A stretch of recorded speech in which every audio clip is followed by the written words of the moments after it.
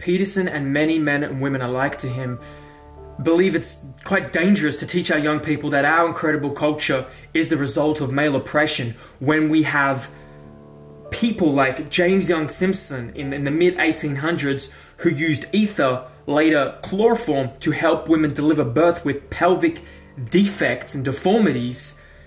And in fact, the first baby to deliver under its influence was called anesthesia because the chloroform would help women, reduce the pain and to help them give birth. And then another gentleman, Dr. Earl Cleveland Haas, in the 1900s, early 1900s, developed the tampon. And then another Indian man, his wife, he noticed, was using a lot of dirty rags for a menstrual period, and they didn't have access to tampons then. And so what he did is, to rectify the problem, he created and distributed a low-cost, locally made napkins to help women with their hygiene around their cycle. So there's many cases of men doing things that have been quite productive for society and women as a whole, and the question then becomes, is these people, these men who have created these things, are they part of the patriarchy?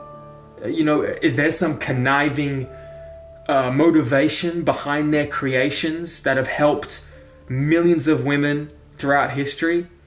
Or is it the fact that, oppression exists? It has existed among a whole class of people, a whole spectrum of people, among both genders throughout history.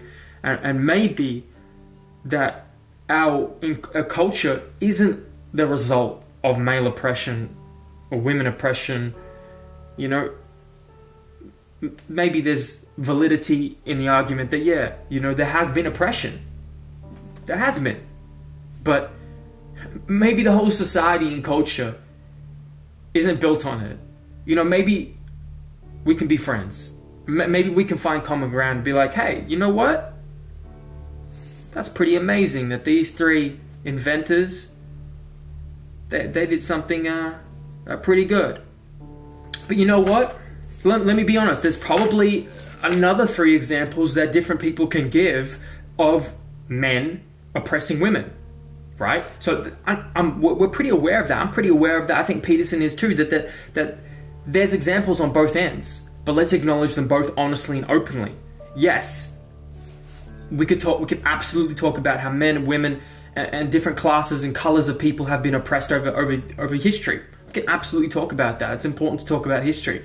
But let's not omit certain parts that support our agenda of bias. Let's try and find the open, honest truth, instead of trying to support a ideology or something that we've ingrained in our identity. We've ingrained these opinions and ideas and ideologies to our identity, and for someone to threaten that almost threatens our identity and who we are. Let's just try and find truth and common ground and acknowledge both sides. For in fact, the most strong argument,